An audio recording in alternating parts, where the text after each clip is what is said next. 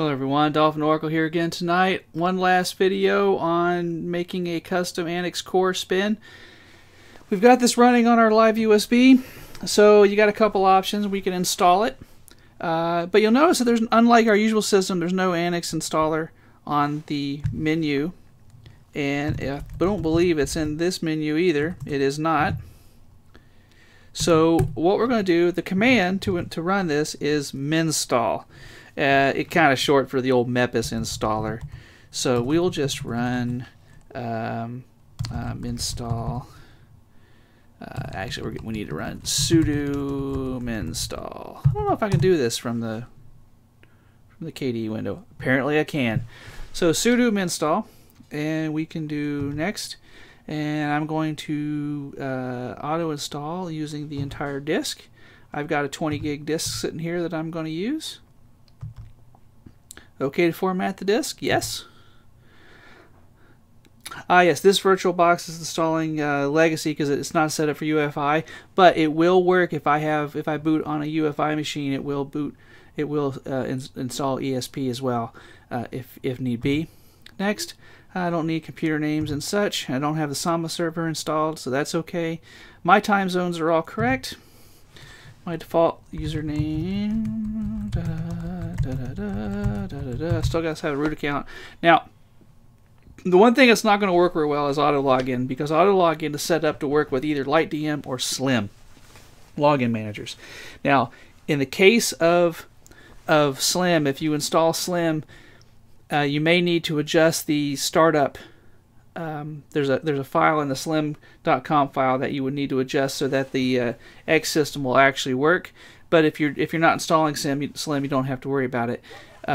The auto login just won't work. Everything else is fine, and you'll just log in just like we've been doing in the past. And that's it. The copy is going to go through. We'll finish up and reboot into the installed system. Okay, there we are. It's complete. We're going to reboot and see if our installed system comes up the way it should.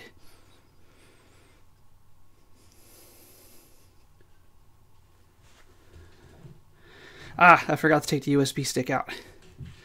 Let's close this VirtualBox machine. And I'm going to remove the disk from the drive.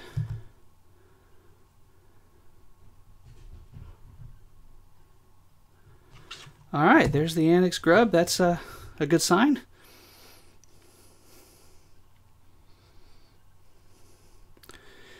And now we're not running off the USB. Now we're running off of the VirtualBox machine and the installed system.